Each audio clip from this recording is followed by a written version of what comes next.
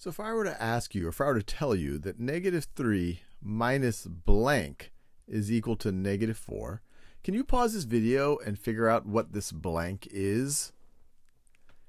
All right, now let's do this together. And I'm going to do this by drawing out a number line, because that's what my head tries to do with things like this. Let me draw a straighter line than that. All right, that's a pretty good number line. Let's see, I'm going to be dealing with negative 3, and I'm going to subtract something of it to get to negative 4. So let me focus on the negative end here. So let's say this is 0. That could be positive 1.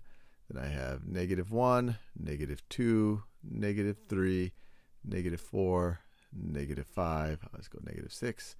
That's the other end of it. So this is negative 1, negative 2, negative 3, negative 4, and negative 5. So let's start at negative 3. So negative 3 is that point on the number line. And I want to end up at negative 4. That is that point on the number line. So to go from negative 3 to negative 4, I have to go one step in the leftward direction. So one step in the leftward direction, you could either view that as subtracting 1, or you could view that as adding a negative 1. Now we're already subtracting here, so the simplest thing to do would just say, okay, this is the same thing as subtracting 1. And we're done. Negative 3 minus 1 is indeed equal to negative 4. Let's do another example. Let's say we had negative 1 is equal to negative 7 minus what? Pause the video and try to work through that. And try to do a number line. I always find that useful. All right, let's work through this together again. So let me draw a number line here. Let's see, I have a negative 1. I have a negative 7. So I'm going to deal with the negative end of things. So let me make this 0. I'll make that positive 1, negative 1, negative 2, negative 3, negative 4, negative 5, negative 6, negative 7. Let me write this. This is negative 7 right over here. Negative 8, negative 9, negative 10. I think that's probably enough. So let's see. We're saying negative 1 is equal to negative 7 minus something. So essentially, we're starting at negative 7 here. We're starting at negative 7.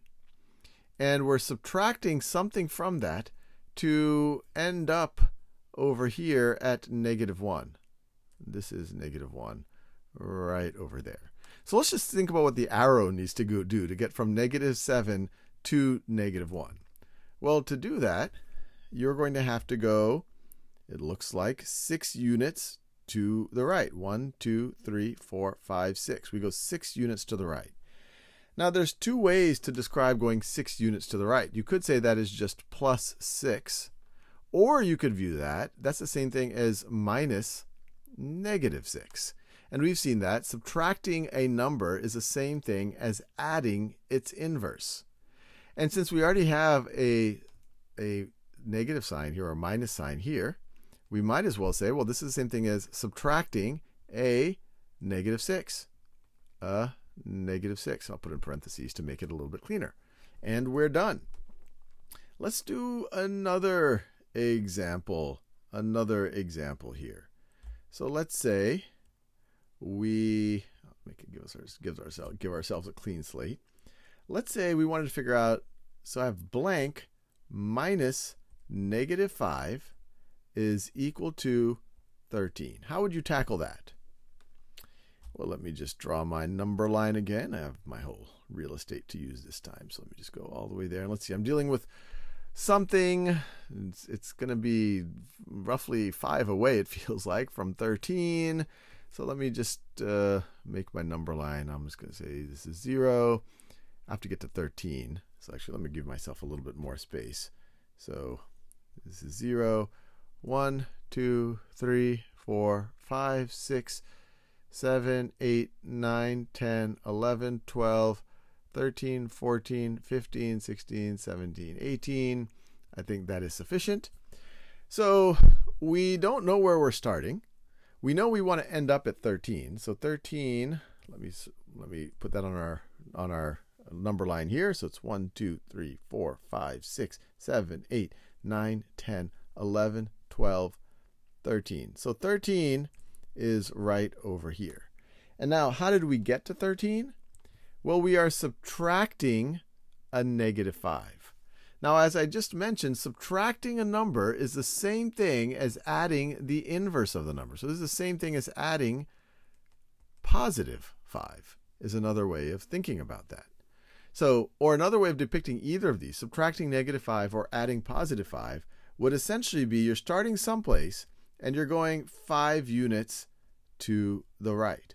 So you started someplace and you're going 5 units to the right to end up at 13. So that means you started 5 units to the left. 1, 2, 3, 4, 5. You started right over here. You go 5 units to the right and you ended up at 13. Well, this right over here, 5 units to the left of 13, this is going to be 8. And it is indeed the case that 8 minus negative 5 is equal to 13. Now, there's other ways that you might be able to think about this.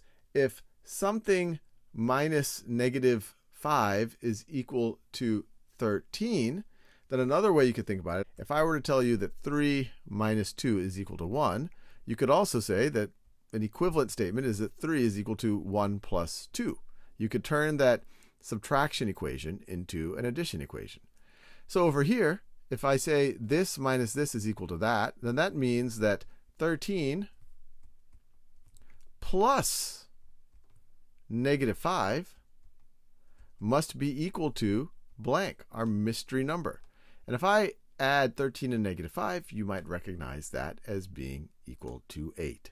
So either way, there's a lot of ways that you could approach this, but they all get you to kind of the same conceptual place.